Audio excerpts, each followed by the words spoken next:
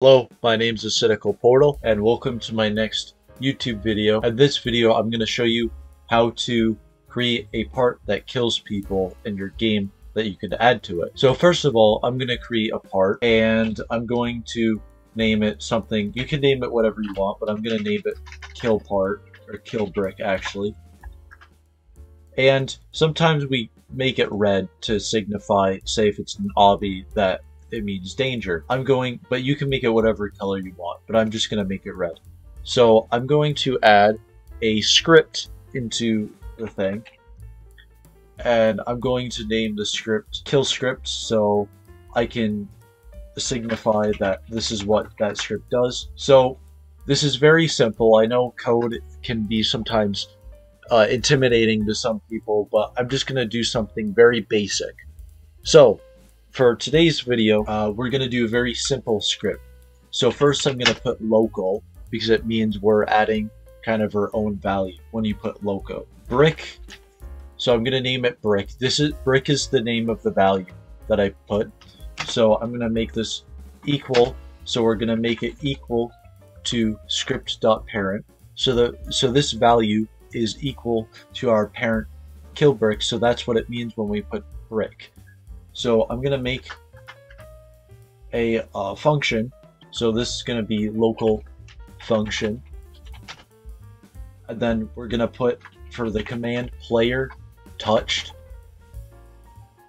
And then we'll have part. So the code basically says when the player touches the part, it means that it will connect this function and it will kill the player that touched the part. So then we want to do local parent.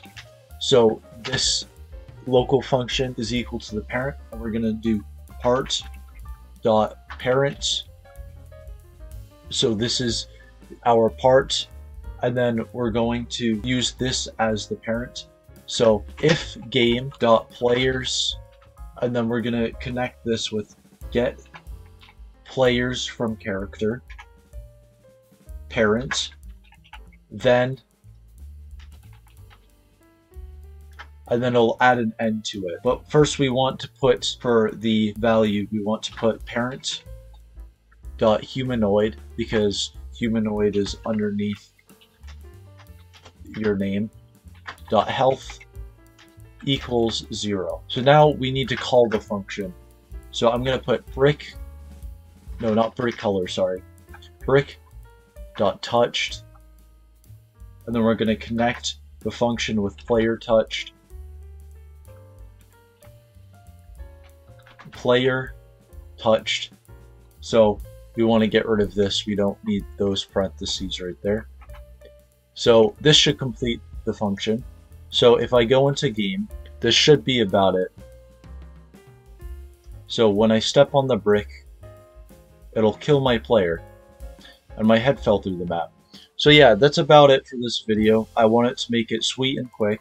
If you guys like the video, like if you like, dislike if you dislike, and that's about it. See you guys later.